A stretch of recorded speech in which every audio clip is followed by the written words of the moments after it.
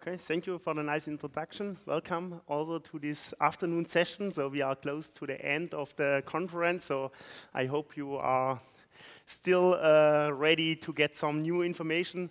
So EDI, Engineering Data Intelligence. So the name is program. We like to semantically link the data and provide AI-based decision models to support the engineers or caregivers. That's a use case which we want to introduce today as well to you. And to automate machines and also vehicles. And yeah, how we do this, so that is what we want to present here in our presentation. My name is Thomas Freudenmann. I'm a co-founder and CEO of EDI. So my background is industrial engineer. So I studied 2001. I was beginning to study industrial engineering at the KIT in Karlsruhe. So we are located in the south part of Germany. And then I make my PhD in engineering. And we found our CTO, Heinrich Blatt, during this time. And then we decided around 7 years ago to found our company, EDI, and we are working in different fields. Typical Industry 4.0 areas where we get some data from, but also from our background, we are working in the automotive industry for autonomous and electric driving, but also we have projects, for example, for the healthcare sector, and that is all what we want to introduce you. So maybe you also have some words from your side. Thank you. Yeah, my name is Heinrich Blatt. I'm also co-founder and CTO of EDI GmbH. Was studying physics some time ago before I joined EDI, and I programmed since 14, where I now really enjoy also fulfilling being CTO at EDI. So Heinrich understands more on the conference what you were talking than I, but I will explain also a little bit where EDI is coming from. So I make my PhD as an engineer, but also with the focus of knowledge management systems, and that's also I will say, the DNA of EDI. So we are coming from semantic web, and always an easy example in our social life. Yeah, we are using a lot of, I will say, smart algorithm which supports us in the decision. I have here really an easy example. If you are using Google Navigation, for example, to come to this nice conference place, you get the information about the traffic situation, if the hotel is already open or still open, and you can go to the tapas bar. So all this information Google provides you, even you are not really asking for it. And if you look to the companies, there are also, we are working with small SMEs, but also we are working, for example, with Mercedes-Benz together, and they are using, I will say, really old school technology to store information, to reuse information. And that was before we found our company. We were working on a technology transfer project where the buzzword was Google for measurement data, because this was a company which generates a lot of test data from automotive. And the test data are really expensive and nobody could find it anymore. And this is what we bring into our company. It's this kind of similarity finding things, so from the semantic web.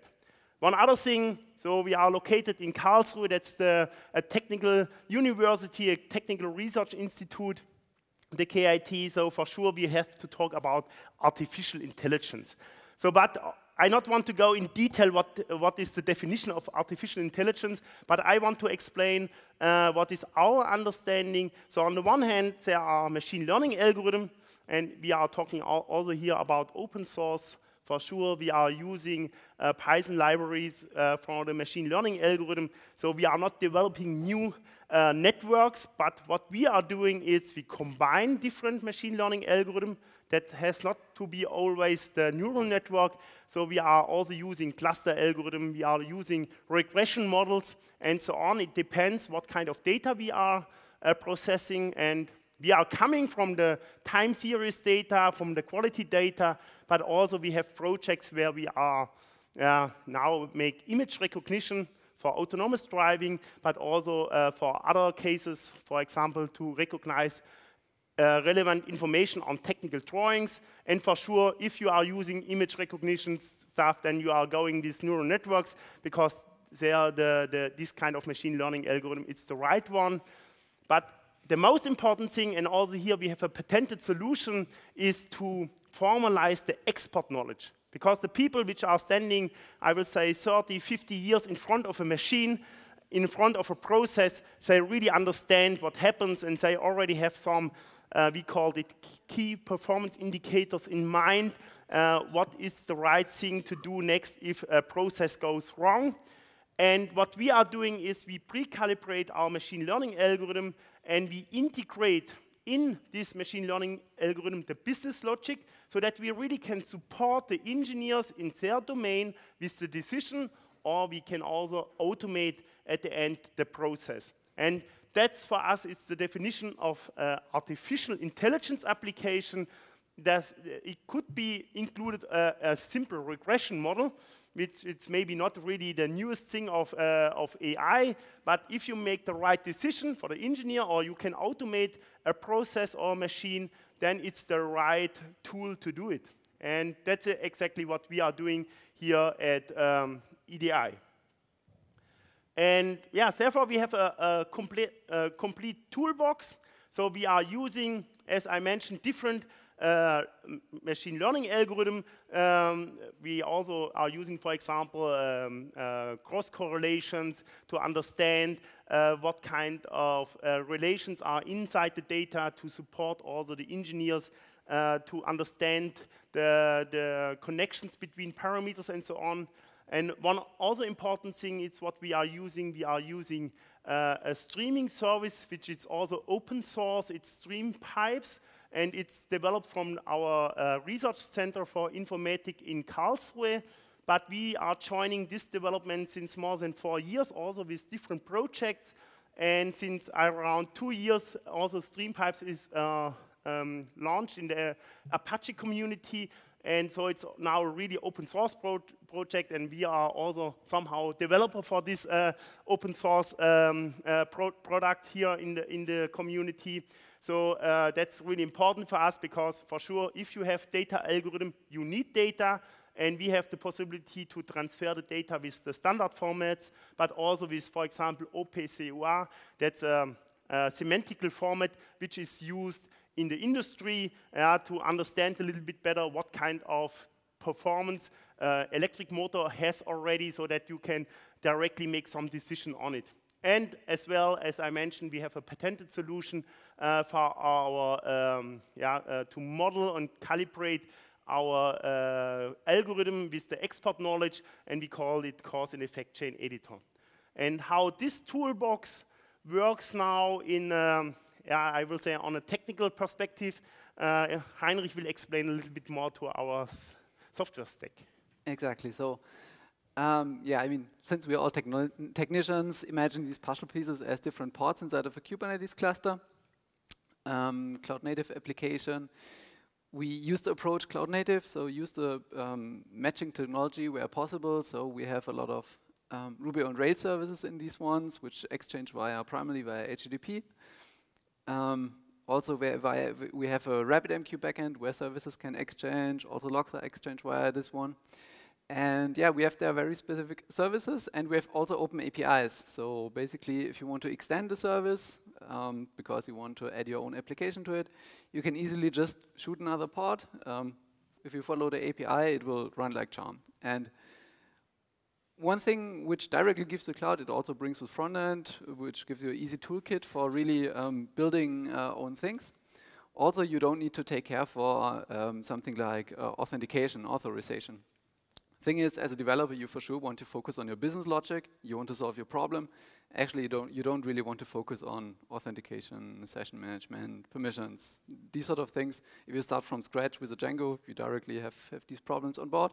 If you use kind of some framework already, then you're kind of rid of these problems, and you can really focus on what you want to do. Yeah.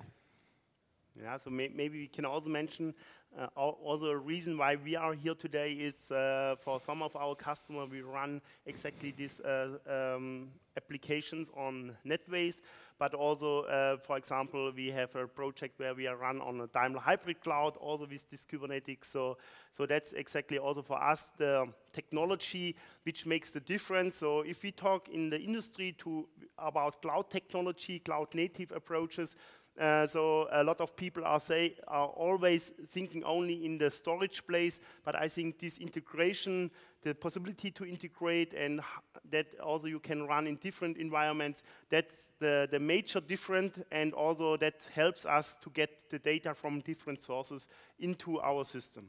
Exactly. The thing with NETWAYS here, we had recently, so they released possibility to also work with GPUs. So especially we have one application where we identify, for example, technical drawings, where GPUs are for sure highly efficient because they just make calculation way faster than it would be without.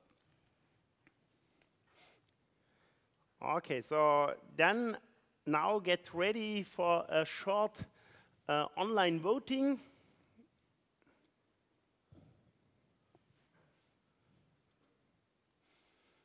So everybody is logged in, and so it's anonymous, so you not have to get afraid that there are some sensitive data you store inside here.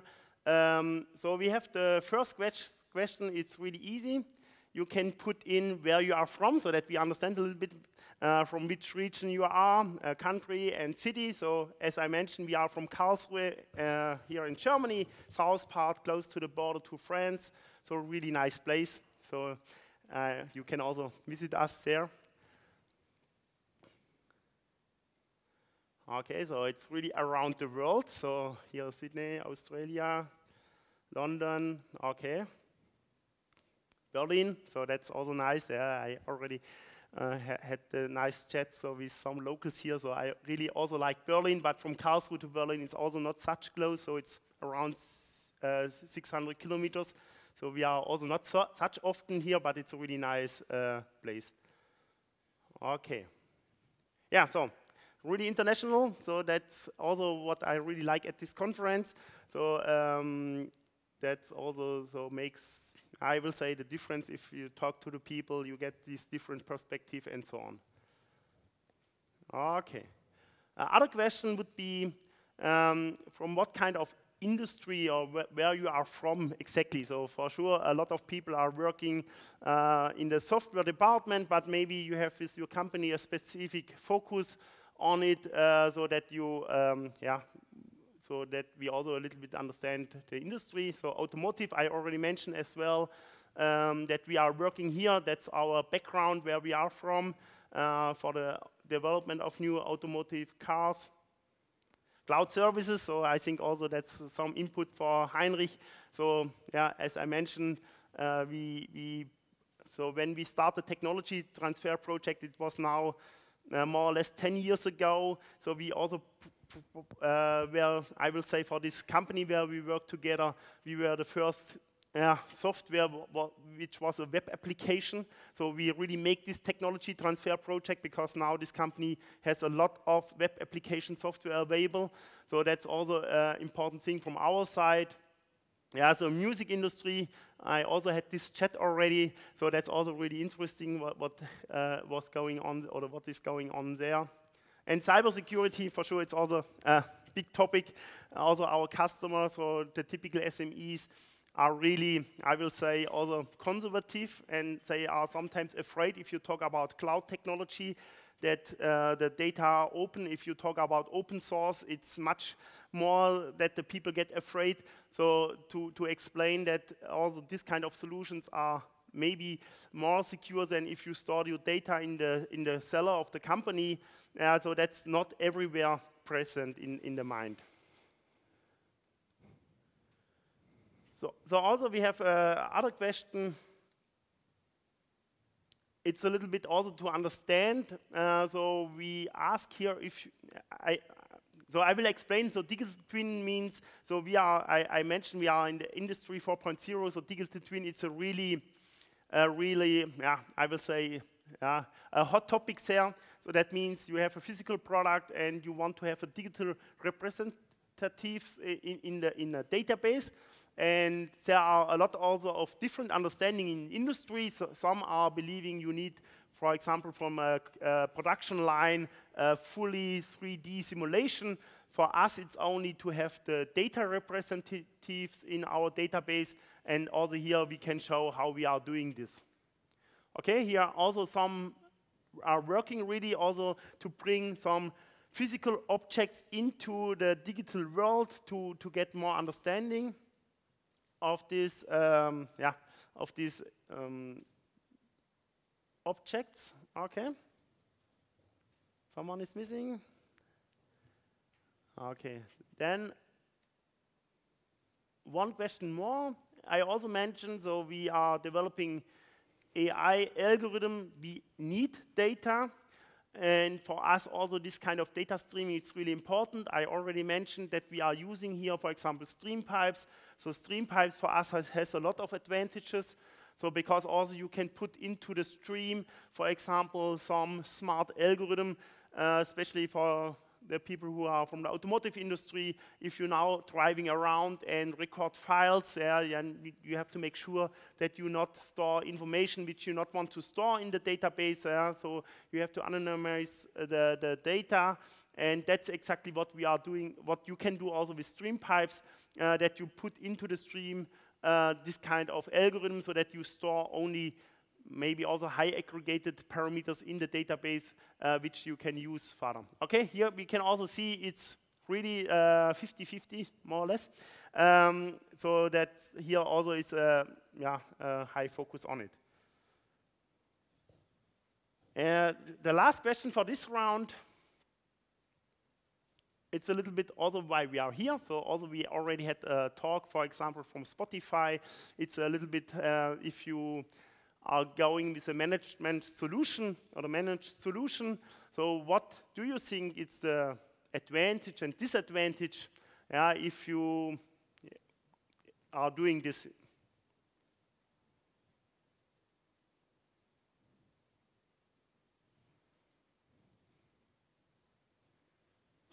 Everybody get the questions?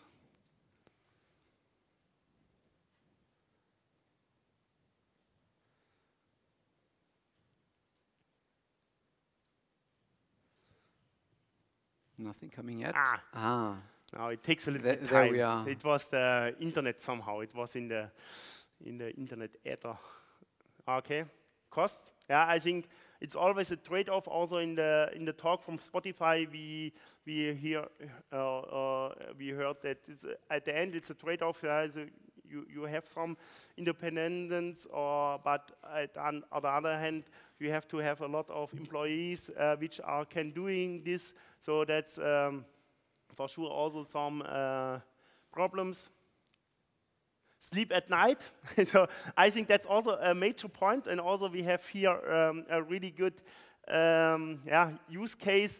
While I'm sleeping now really good because it's, if I'm honest, so 5 years ago, this Well-Being Barometer, which we are running now on Caritas, I would be a little bit more nervous. Now we have a really good monitoring system. We know if the services are on. We also have NETWAYS which are supporting us that everything is on, because exactly this application is running on NETWAYS. So there are also a lot of aspects. So Heinrich, you take some other. So that's your. It's very interesting that people make someone else rich. So because it's kind of funny, because actually, I mean, if you deploy a software yourself, for sure you need to take into account the total cost of ownership. So it's not just you need to buy a server, it's your own cost, it's your maintenance, what all needs to kind of build. And then if you really calculate total cost of ownership, it's kind of an interesting picture to really see, like, okay, where's there really benefit? If it's really even, or if it's at the end of the day then really more expensive or really cheaper than self-hosting. Stability, support. Perfect. Yeah, so you can get for sure from professionals. So also experience we made, fun fact, we used to host the Kubernetes ourselves, and also there I can tell it's kind of a hard kind of work. And if they shoot some update, like for example kernels IP tables, and you fail to take this inside of account, then you just know it is huge and it is virtually impossible to really maintain it in a small team. So, exactly these aspects with support and experts. This is really also some very important, interesting aspects. Okay, yeah, and also I can really say some of the experience we also made, and this was also sometimes also our reason why we changed, I think 2 years ago, with the major application to NETWAYS. Okay, so thank you very much for your input and joining this presentation, or this online voting. We will continue with the slides. As I mentioned, so engineering data intelligence, so our approach is really a data-driven business, or data-driven business cases. What does it mean? And also here we make a learning. So in the beginning, when we found our company 7 years ago, yeah, we from a technical university, I will say we are also some tech nerds. Yeah, we get some customer, and the customer asks us, yeah, we have data here. You could find out, for example, predictive maintenance, also one of the biggest buzzwords in the Industry 4.0 area. Could you find out when the machine will go down? And for sure, in the data, that's totally clear. Then we were starting analyzing the data. At the end, we realized that maybe this part fails every 8 years or 10 years, and the guy in front of the machine already hear it 1 month before, so he can order the spare part already, so there is no really business case behind.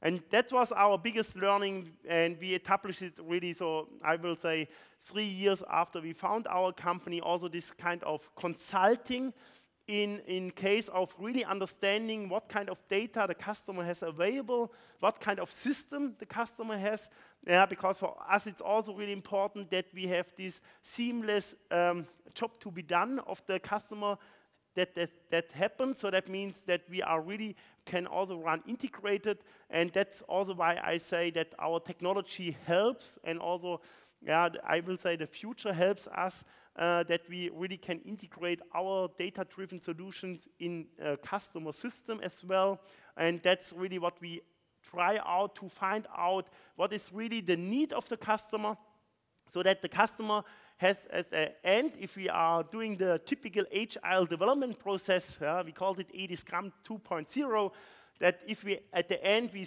develop the software also with our AI-based algorithm inside, that we really have a benefit for the customer. And this is why also we put here this word fast return on invest. It's not the case that we are really cheap. It's the case that we identify a first solution, which we really also have a benefit at the customer, so that he get the money back, so that he really get a return of invest. And in the beginning, if you are talking with customers, they have also a big wish list, and at the end, you have to identify I will say the flower which makes the difference, and then time by time, also we have this application lifecycle management. We can push feature by feature new functions into the application, or we generate new application. So for example, with Mercedes-Benz AG, we were starting with 1 application. At the end, it were 8 applications, and with a lot of more functions than in the beginning, but you have to find a starting point. And also, I think Heinrich can explain a little bit more later about this, also this development process, what we have here, and also this build pipeline. Actually, the interesting thing is to follow up on some talks we had before. It's really thinking about the customer is also one important lesson we learned. We heard already yesterday in the morning how important is it to really think of the customer, think really of the customer needs, think of your product as serving the customer. I mean, as developers, as hardcore engineers, we often think of, okay, what is now the most fancy solution? What is the best thing we can do, best thing we can engineer? At the end of the day, the customer needs to have it, the customer needs to value it, and the customer needs to use it. So exactly this combination between open source and really this market-oriented approach is something which also can benefit open source a lot. Exactly.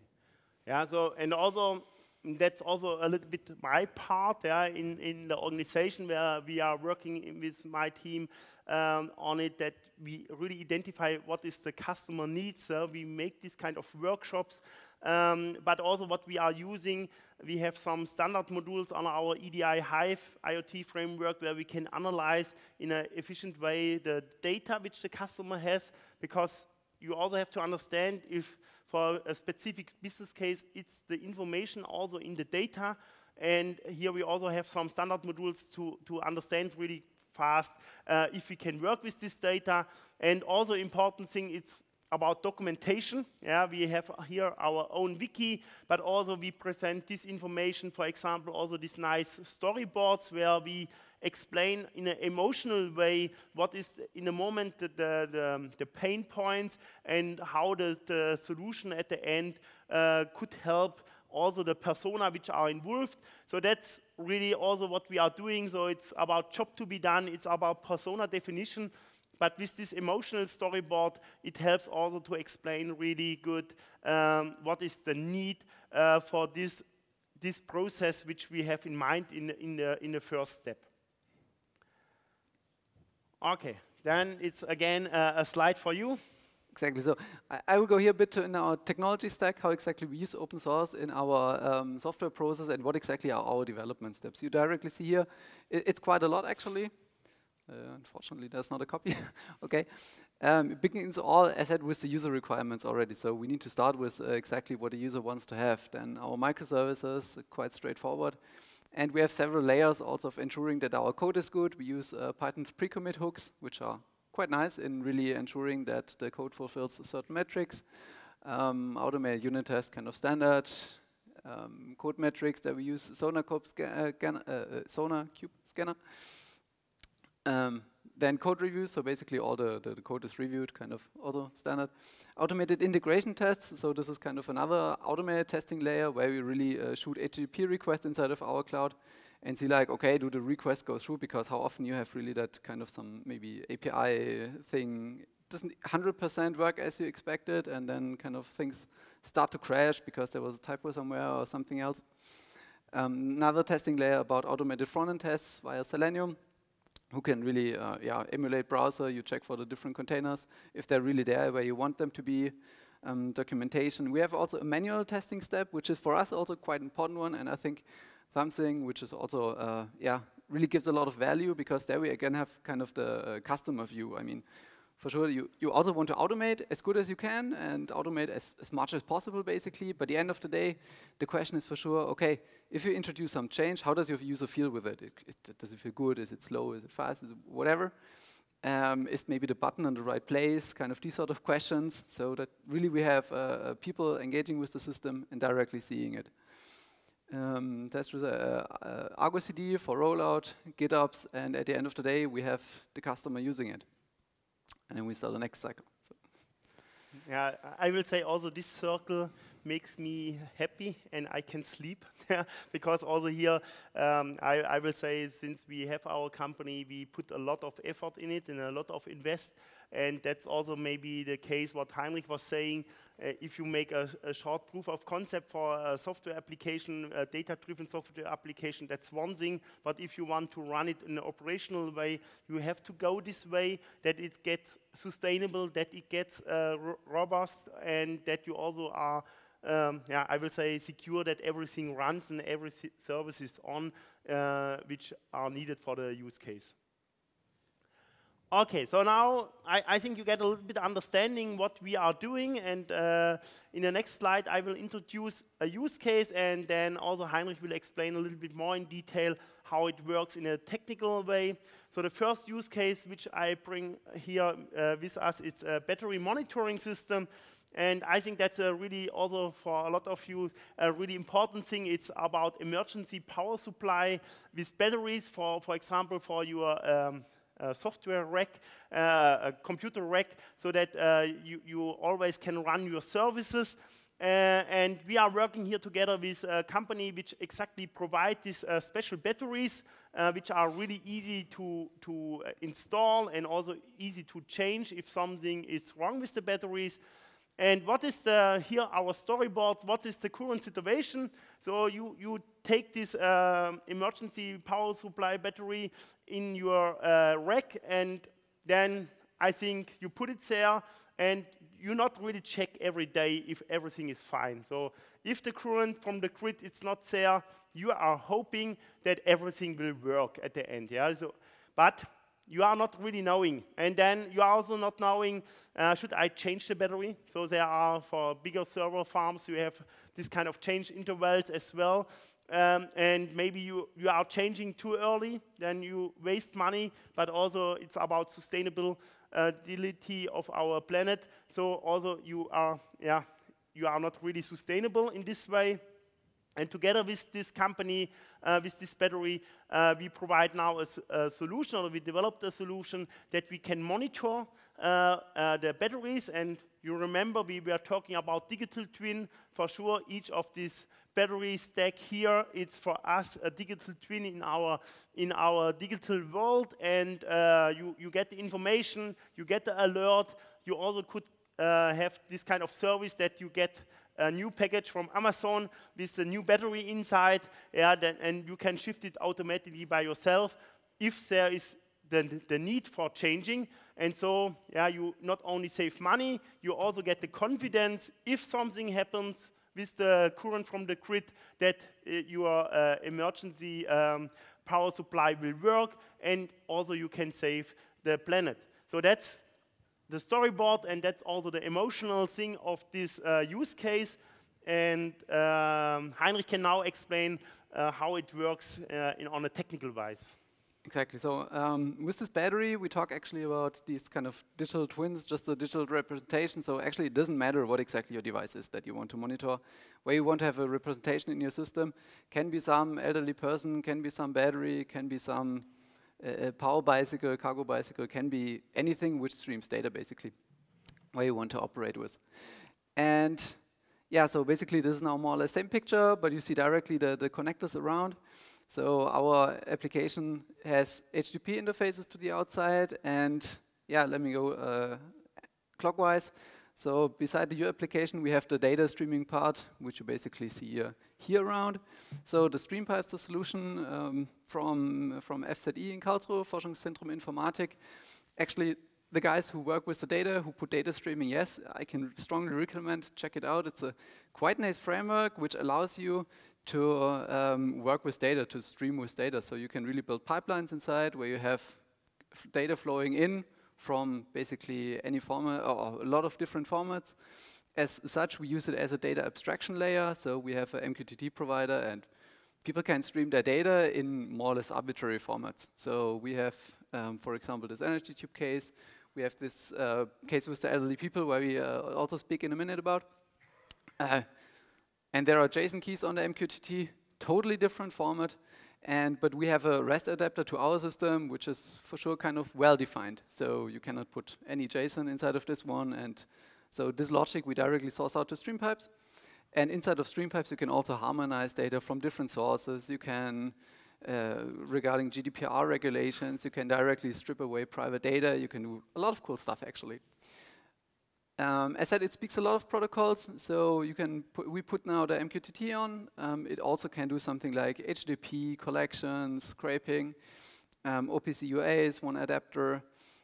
It's plenty. It can also even get data out of a MySQL database and scrap there regularly, so it's really a lot of possibilities. And if not, it's also quite easy to extend. So StreamPipes also runs in Kubernetes. There's a nice Helm chart on their page. And if your metric, or basically your data source, is not adapted, if you're missing an adapter or something, then you just shoot your own Kubernetes pod, which also kind of program a bit of Java. And then you're also fine with having your service that you actually want to have. It uses Kafka as data backends. It also has its, 10 containers or something, StreamPipes, and then it works also like Charm. Going further, so there you see the rest of our open source stack that we use. So we use Isinga as a monitoring platform, regularly checking what's going on inside of our platform. All the services are alive, everything is fine or not. MariaDB, regular rational database backend, MongoDB for NoSQL if we have the bigger workloads, because the thing with the PVC, actually we wanted to source it out kind of. And using MongoDB was one way how to do it, just store all the larger data amounts in some other database. And the RabbitMQ for inter-service communication. If the system wants to communicate with the front end, we have also the HTTP for sure, but we're also using WebSockets. And yeah, I mean, if you have a distributed system like microservices, and you want to point messages to the front end asynchronously, then WebSockets is here a good choice. But you don't have WebSocket connections internally, so how you do it? So RabbitMQ is also there, our solution, to provide asynchronously data to the client if you directly want to push some messages, whatever. New data approaching, whatever. And also Graylog collection, we also do via RabbitMQ. Yeah, with a nice Graylog backend, basically. Okay. Exactly. So basically here, it's more or less a similar picture where you see kind of the integration with the examples. Yeah, here we have the battery use case, for example. All devices stream to MQTT, collected StreamPipes inside of our cloud. And the nice thing is here really this digital representations which are possible. No, where am I? Here, elderly people, let's say. Yeah, at the end of the day, the person wants to know basically, yeah, what's exactly the state of your device, whatever it might be. And yeah, you have then an easy adaptive user front end, which really allows the user then to see what's going on. And yeah, I think we need to go to the well-being example. Yeah, so at the end, so that's again a little bit the slide how it works. So that's the battery. So there could be a rack where your server are in it, and we have this, for example, also QR code which is on the battery. You get a direct link to the digital representative in our database, so you can also get some visualization, but also what we provide, it's not that we want to have the next dashboard, so we also have for sure also the lifetime or SOH, so when you have to change. So at the end, that's really the aim of EDI, not presenting a nice curves where the people have to look all the days to it. At the end, we present really a highly aggregated parameter, and that is exactly what we can show in the next use case. So now we are totally in a different world. So well-being barometer for seniors. So that's exactly what we want to do for the supporting living area. So we want to provide a smart solution where these elderly people can stay in their environment, in their homes, safe. Yeah, and everybody has the confidence that everything is right, so the elderly people, but also the caregivers and the relatives. And how that works, we also have again here the storyboard. You can imagine, so these supporting living houses, it's not the case that here really three times a day a person is coming to make some services. It's really that people can stay 1 week in the flat, and maybe only one time in a week a person is looking to this senior. So the people can really live by themselves, but for sure they are in an age when something could happen. And if they are living alone behind this kind of door from the flats, nobody knows exactly if something happens. So there are, for example, some emergency button systems available which the elderly people has to press. But sometimes he not is able to press it. He is also not really serious, or he's worried what happens if I press it. So there's a lot of stressful situations in this kind of organizations and buildings. And also the relative is maybe asking if everything is fine, and then the caregivers not really was checking it. So there's a lot of, I will say, stressful situations available. And our solution is that we can monitor the seniors in the flat with infrared sensor. So we not take picture, no cameras. So it's about the privacy. And we give the information. If something happens, the caregiver can look to it. Also, the relative already get the information. So everybody get a good feeling. And this is how it looks. So we have a easy sensor which you can install in the floor of your flat. And if you are working by through, so you know this infrared sensor from the outdoor lights which suddenly switch on if you pass this place.